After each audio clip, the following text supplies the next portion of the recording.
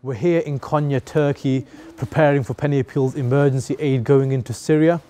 The recent escalations in Idlib have left over 1 million refugees displaced, and they are currently in urgent need of humanitarian assistance.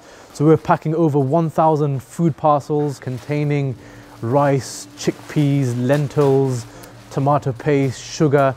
Our hygiene packs contain shampoo, soap, washing up liquid, and there's a real risk of illness and disease spreading, particularly right now with the coronavirus. So these essential hygiene items are great for prevention. Our food packs cost just £50 and hygiene kits £30 only. And we're also providing emergency shelters for just £300. Your donations can make a massive difference. Please carry on donating. Thank you.